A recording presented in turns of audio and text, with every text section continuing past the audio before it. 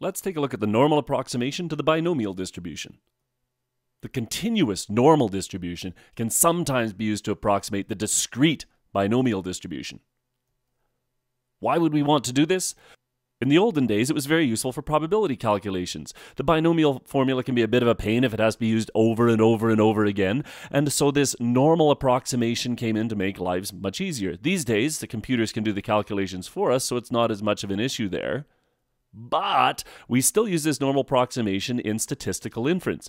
When we do things a little bit later on, like statistical inference for proportions, we often use this normal approximation, so it's good to know a little bit about it. Now, you may recall that the binomial distribution is perfectly symmetric if p is exactly equal to 0.5 and will have some skewness when p is not equal to 0.5. Now, the normal distribution is a symmetric distribution, and so the normal approximation is going to work best when p is close to 0.5, and it's going to work better and better as we get a larger and larger sample size as well. For illustrative purposes, here is the binomial distribution with n is 40 and p is 0.5. And as you may be able to tell, this is a perfectly symmetric distribution in this case. And let's say we were to superimpose a normal curve over this distribution. It looks awfully normal. That superimposed normal curve fits pretty well. And we'd see that if we jacked up the sample size even higher and higher and higher, that normal curve would fit better and better. Now, what if we're a little bit closer to the boundary here? Here, p is 0.03, which is close to the boundary of 0, and we've got the same value of n, but we see a little bit of skewness. And if we were to superimpose a normal curve, it does not fit very well. If we amped up the sample size larger and larger, we'd see that the normal approximation is going to be better and better as that sample size gets larger and larger. But the general idea here, when we get near the boundaries of 0 or 1, we are going to need a larger and larger value of n for that normal approximation to be reasonable.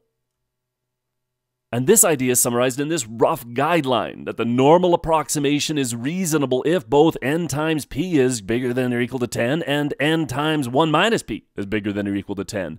And if you play around with that a little bit, you'll see simply that if p is close to 0 or 1, we need a larger value of n in order for the normal approximation to be reasonable. Now, this is just a rough guideline. Sometimes people replace 10 with 5 here, and sometimes they use different rules altogether. So you should consult with your professor or your textbook to see what rough guideline they are using.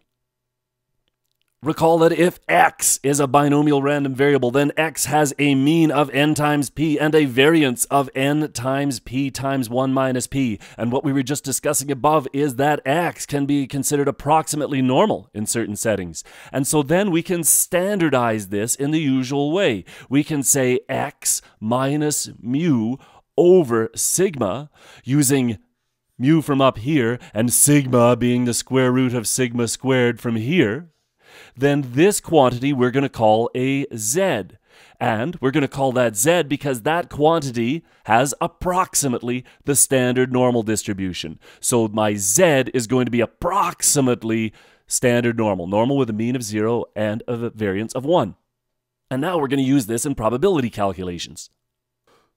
So let x be a binomial random variable with n of 75 and p equal to 0.6. What is mu? Well, we know mu is equal to n times p, and that's going to be 75 times 0.6, and that works out to 45.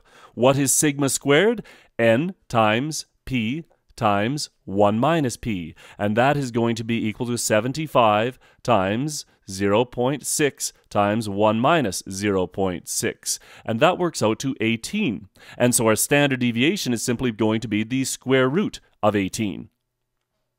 Now, suppose we wanted to use the normal approximation to estimate this probability. We could calculate the exact probability from the binomial distribution using a computer or even by hand if we had to, but we're going to use the normal approximation here. And we're going to say that the probability that x is bigger than or equal to 52, this is going to be approximately the probability that z is bigger than or equal to, we could say, 52 minus the mean, 45, we're simply standardizing like normal, divided by the standard deviation, square root of 18. And this is equal to the probability that z takes on a value that's at least as big as 1.645, rounded to 3 decimal places. Then we would go to a computer or our standard normal table. Here's 1.645, and we're interested in this area. So I'm going to leave that up to you to verify for yourselves that that's going to be approximately 0.0495. If you use a standard normal table instead of a computer, you might get a rounded version of that, but you should get pretty close to that value.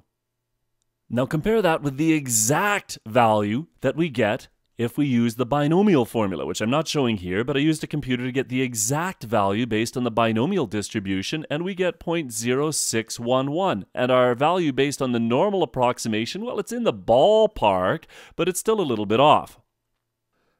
But we can improve that approximation with something we call a continuity correction. We are moving from this discrete binomial distribution to this continuous normal distribution, and when we do that, we can improve the approximation with this continuity correction.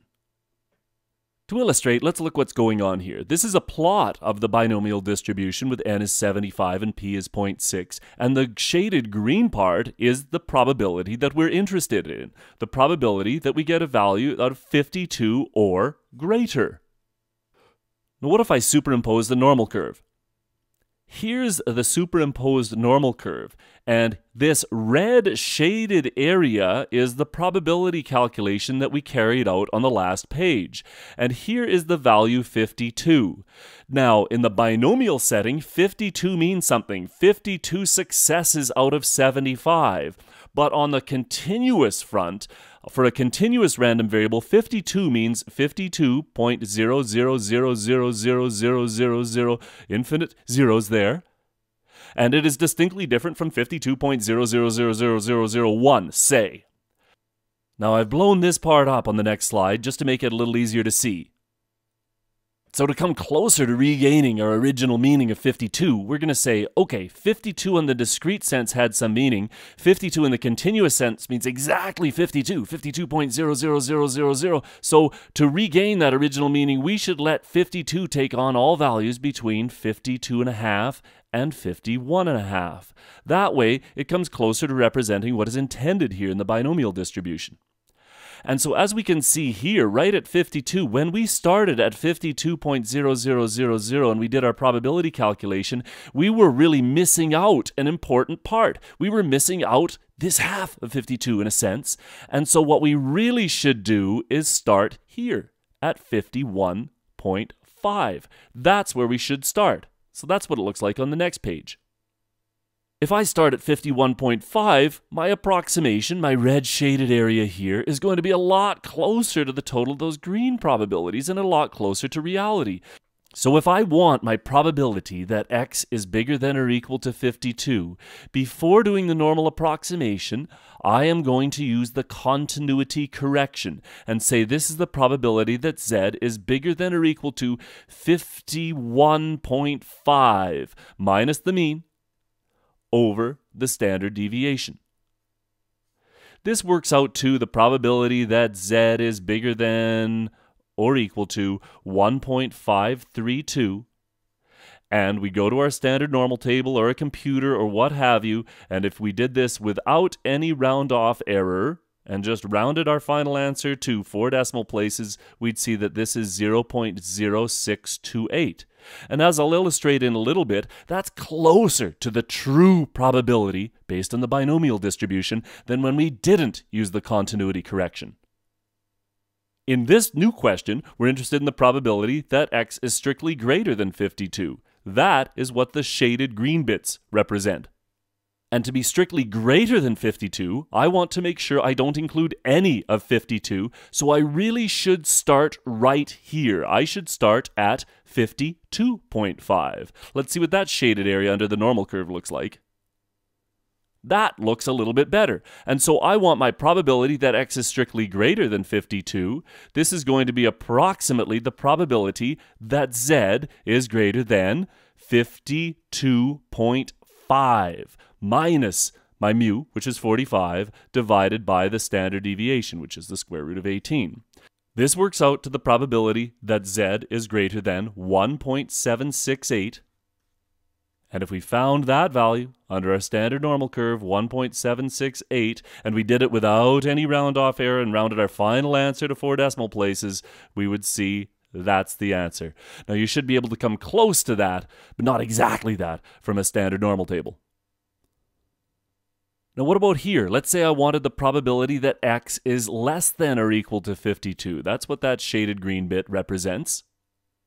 And I can't start exactly at 52. That wouldn't be quite right. To include all of 52 and go left, I need to start here. I need to start at 52.5. So let's see what that looks like when shaded under the normal curve. That looks like it might provide us a pretty reasonable approximation. So when I want the probability that x is less than or equal to 52, that's going to be approximately, with my continuity correction, I want to include all of 52, and so I should start at 52.5. Subtract the mean, which is 45, and divide by the standard deviation. This is going to be equal to the probability that z is less than or equal to 1.768. And if we plot that out, 1.768, that's this entire area here. And that works out to 0.9615. What about if we're interested in the probability that x is strictly less than 52, which is represented by the green shaded bit? If I'm going strictly less, and I don't want to include 52, then I should start here at 51.5. Let's see what that looks like when shaded in. That looks like that might give us a pretty darn reasonable approximation. So if I want my probability that x is less than 52, then I'm going to say that's approximately the probability that z is less than 51.5 minus mu over sigma. And this is equal to the probability that z is less than 1.532. And if we put that into our computer, and we did this without any round-off error, and then just rounded to 4 decimal places at the bitter end, we would say that this is 0.9372. So let's look at a summary of what we just did. If I want the probability that x is bigger than or equal to 52, then I want to include all of 52 and go right, which means I should start at 51.5. If I want the probability that x is strictly greater than 52, well, I'm going right, but I don't want to include any of 52, so I should start at 52.5. If I am going left, less than or equal to 52, I want to include all of 52 while going left, which means that I should start at 52.5. And if I'm going strictly less than 52, I want to make sure I don't include any of 52 while going left, which means I should start at 51.5. Now, I strongly recommend that you don't simply memorize this, but that you try to follow the underlying logic. If you truly understand why we're doing what we're doing here, then it'll be easier to do properly when you have to. Now let's take a quick look here at how that continuity correction improved the approximation for a couple of cases that we just looked at. If we're interested in the probability that x is bigger than or equal to 52, without the continuity correction we got 0.0495. But with the continuity correction we got 0.0628, which is much closer to the exact value based on the binomial distribution. That's what this exact value is coming from. Similarly down here, when we wanted greater than 52, we had 0.0495. We used the same calculation in both cases. We didn't use our continuity correction. And with the continuity correction, we get 0.0385, which is much closer to the exact value based on the binomial distribution. So the continuity correction has greatly improved our approximation.